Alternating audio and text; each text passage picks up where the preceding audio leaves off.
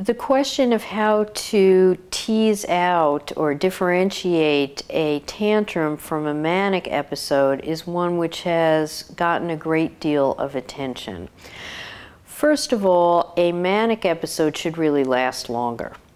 The current diagnostic criteria say that to have hypomania, which is a kind of lower level, less severe form of mania, should last at least 4 days. To have true mania should last at least a week.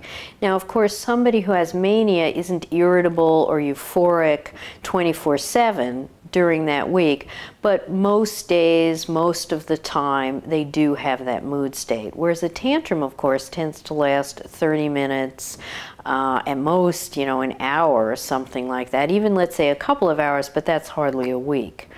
The other thing that differentiates a tantrum from an episode of mania is that an episode of mania isn't just about a change in mood. An episode in mania, at the same time that you have the change in mood, you should have changes in your sleep, changes in your activity level, changes in how your thoughts are going. So it's not just a sort of transient half an hour, 2-hour kind of thing. It's a period of time that goes on for at least a week, or in the case of hypomania, at least 4 days, during which a lot is different. They're not just more irritable, but they also have all these other kinds of changes. So you don't make the diagnosis of mania based on one symptom. You don't make it based on irritability.